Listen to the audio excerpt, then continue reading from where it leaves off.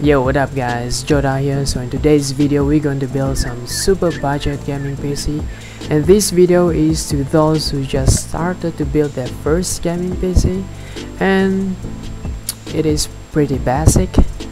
Let's enjoy the video guys.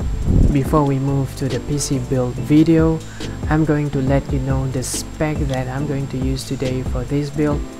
So start with the CPU that we're going to use today is Ryzen 3 3200G, and it comes with the MSI motherboard. I can't remember the name of this motherboard, but I promise you I will put in the link in the description.